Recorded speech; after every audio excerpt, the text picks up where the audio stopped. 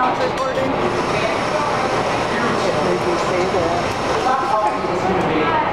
Alright, so once you get your butter combined, or your dry ingredients combined, you're going to add all your butter, whole butter at once.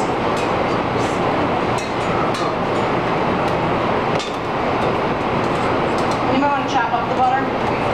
You said it was the cutting method though? Cut in. You're going to need a hook, not a paddle, not a hook.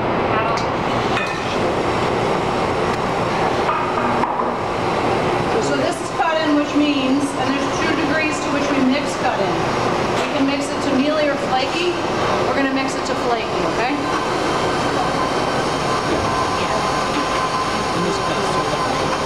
It's a lot like baked pie dough. This is how we make biscuits, this is how we make pie dough. Puff paste, blitz puff, remember? Yeah, can you take 2 like butter knives and start cutting? You can, but what happens is I don't like to teach by hand because in the industry you're not going to ever look into the room. You're going to make maybe you know what I'm saying? So I like to.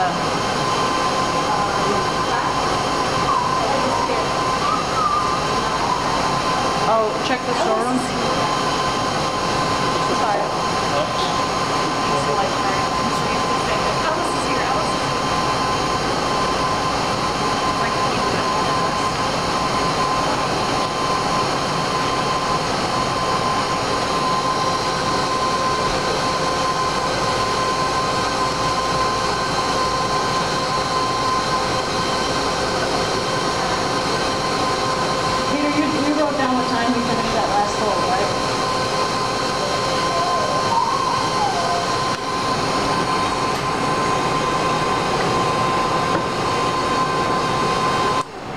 So what we're looking for is the butter to break down, but not to create a dough.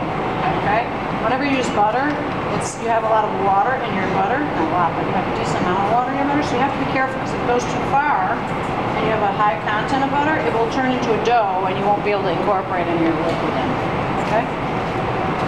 Like 30% water. No.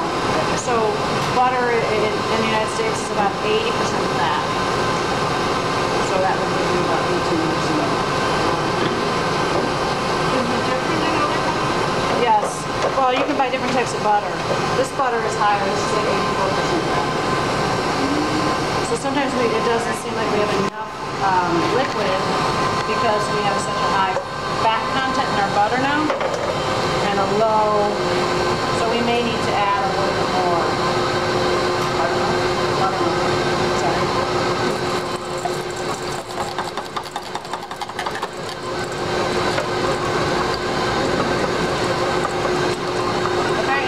Combine, it's still a shaggy mass. Okay.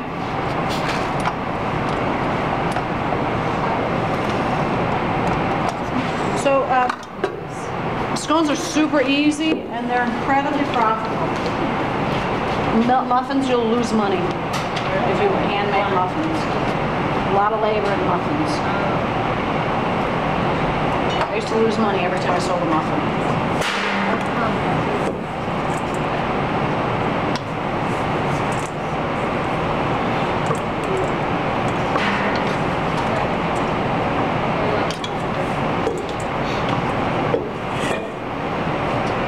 So you don't want to knead this too much because what you want to do is allow the flakes to still be present.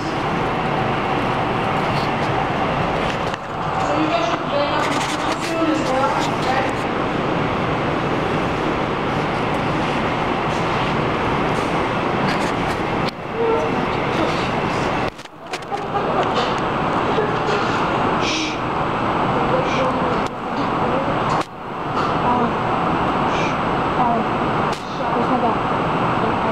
Those are not nice horse.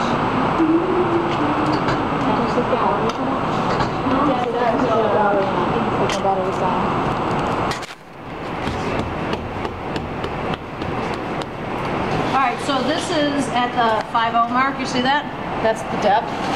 You should still be able to read the 5, but if you go too thin, they're not going to be very nice scones, okay? So then what we'll do is we'll put a little egg wash on the tops only. We're doing little scones because we're serving them for breakfast. So we have 150 people coming, and these will be served at the buffet thing, okay? So then we'll put egg wash on the top, and then on top of the egg wash, you'll do a little coarse granulated sugar, okay? You can re-roll your scones out, the excess. Just don't knead it too much, okay? So will you grab a sheet pan, somebody, and some parchment paper?